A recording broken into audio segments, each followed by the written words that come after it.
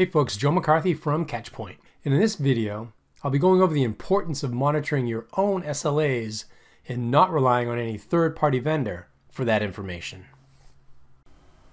So let's cut to the chase. We all know that SLAs are all about tracking accountability. So you're getting the level of performance and availability from both external services and from your own internal processes. Having unbiased, consistent, and measurable data will ensure accountability and eliminate any finger pointing when the time comes, and you know it will, when you need to enforce these SLA agreements. To help cut through the clutter and noise, Catchpoint dashboards can provide a one-stop view of all your SLA metrics. Here's a dashboard of what one company created to track the availability and performance of all their critical applications, processes, and even APIs. This top widget displays overall availability for the time frame selected, and here I'm looking at the last 7 days. It also displays prior week's information, and remember, the time frames are adjustable to whatever you require. Moving down, the next widget shows availability and performance for all critical applications, processes, and even specific API calls. These metrics are broken out into the last 12 hours, past 24 hours, and last 7 days in the current week.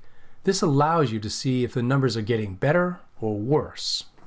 The next widget takes the same data but adds in color codes so you can quickly identify any hotspots. Notice this data is broken out by the last month, month to date, quarter to date, and year to date. Again, completely customizable to meet your specific needs. This next graph shows trending information. The top graph is for web availability and the bottom graph for transaction availability. Now, when I hover over the downward spike, I see that on March 25th at 9 p.m., the authentication test reported a little over 83% downtime. And from this location, I can launch into troubleshooting mode to identify the cause of the downtime. And they even include SLAs by city broken up by transaction and web availability. So from one dashboard, this company has all the SLA information they need in order to stay informed.